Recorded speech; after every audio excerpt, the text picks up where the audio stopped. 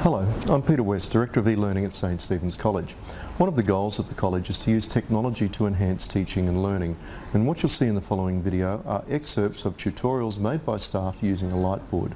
These tutorials are then placed into our online learning environment so that students can use them for revision, for working ahead and for supplementing learning 24 hours a day, 7 days a week from any location. This next video is going to be looking at titration curves and how we use them to do calculations. Specifically, we'll be focusing on calculating Ka value.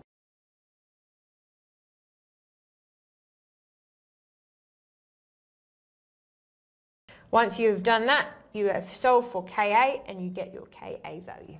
Thank you.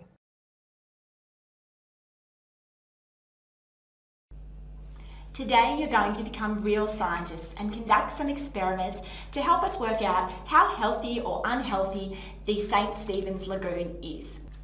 One of the other tests that we're going to do using the same data logger but this time a different probe will be temperature. Now this information is going to be interesting to us because in the coming weeks you're going to bring in some water from the surrounding areas of where you live, and we can compare the water health of surrounding areas of where you live to the SSC Lagoon. I can't wait to see you conducting your experiments, and it'll be a really exciting day.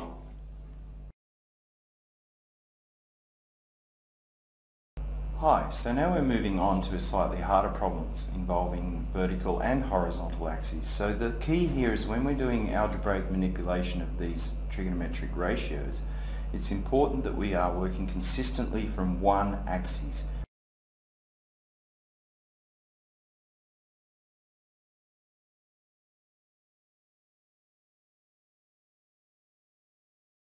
After you start getting the hang of it, it's actually quite a lot of fun to do these.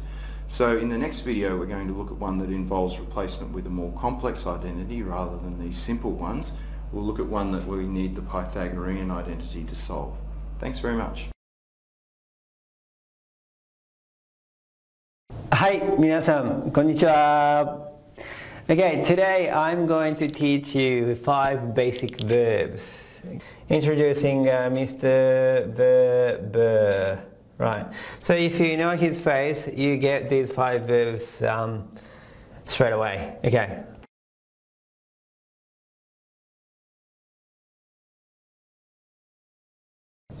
Okay, so let me recap.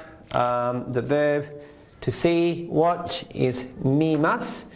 So please take note. Thank you.